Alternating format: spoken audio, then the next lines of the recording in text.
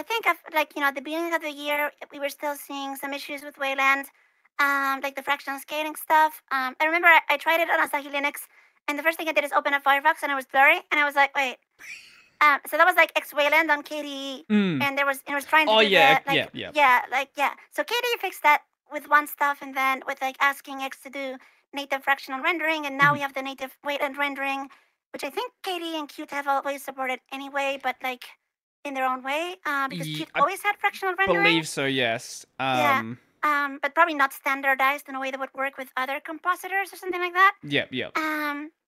Well, there was no general standardized protocol yet for it, so KDE was sort of like doing their own thing. And then there's GNOME where it's like fractional scaling worked, but like it was not. Yeah, there was something around there. Yeah. Yeah. Then there's GNOME where it's like we could implement fractional scaling, but then there's GTK which doesn't support it in the first place. So, I know that a couple of people very involved in the GTK project have said it's probably not going to support fractional scaling until GTK 5. So it's going to be a while.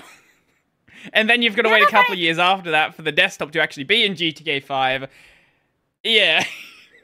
You know, the funny thing is that Apple just cheats and doesn't do any of this. Yeah, how does Apple handle it? They only do 1x and 2x. And then they do full screen. Like at the display controller level, they just do virtual resolutions that are not the real physical resolution, and then just scale. And that's it. So you render your desktop at a different resolution than your physical resolution to handle, fractional scaling. And, you use more GPU power and it looks a little bit softer, but macOS had always had this sort of, we don't do font hinting. We do smooth vector graphics, so we don't care about pixel perfect. Like their entire UI is designed not to expect pixel perfect graphics. So it's always been kind of smooth anti-aliased stuff that it doesn't really matter if you scale it. And I guess they just have a good scaling algorithm, the display controller, and they just go with that. Well, Apple also has sort of the same advantage that Android has, where a lot of stuff is just built in the one toolkit. So obviously there is the Electron stuff, but Android actually does fractional though. Android does actually do like full, like configurable font size, DPI, all that. But what I mean is you don't have 10 different toolkits doing all of their own different things. Well, you obviously you can have that on macOS, but most of this problem falls apart when you give people choice. But a lot of stuff is built with the main toolkit that is expected. When you go with that, there's a lot more. You have a lot more control over what is done. Yep. That's why if you stay. That's how it goes, right? Like if you stay just in KDE, everything that's going to be using the KDE scaling is going to, work nicely. The second you step outside of that, for the most part.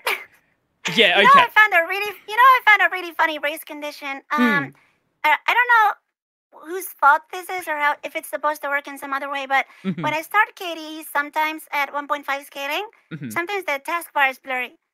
And apparently what happens is that it applies the fractional scaling while it's starting up. And so if Plasma starts before that setting gets changed, it starts at the wrong scaling. And because it doesn't support changing scaling for existing apps on the fly, what KDE seems to do on Wayland is that they just scale the output so you get blurry surfaces until you restart the app, which is better than nothing. So I agree with that. I think that's a good idea. But then you better set the fractional scaling globally before starting Plasma. So something is backwards in the startup sequence there. So yeah, those kinds of things obviously need to be fixed. Well, no software is going to be perfect. Definitely not. But no, it's could be worse. There could just be no fractional scaling in the toolkit, like GTK. From I've heard multiple people tell me that it wouldn't be that bad to refactor it. Then I've heard other people saying that it would be an absolute nightmare. I have no idea who's actually telling the truth. All I know is it's probably not going to happen. So, I don't know. Fractional scaling is pretty hard for things that assume integer pixels. Because there's especially I don't know if even websites have this issue. I use 1.5x and sometimes I scroll Twitter and the DM window starts scrolling on its own. And I am convinced that's a fractional scaling issue where they set the position of the window and the scroll and then read it back and set it again and do the rounding issues. It just crawls.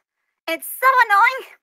So you get things like that, right? Like where like you're rounding down to pixels and back and converting, and that just makes everything such a pain. Yeah.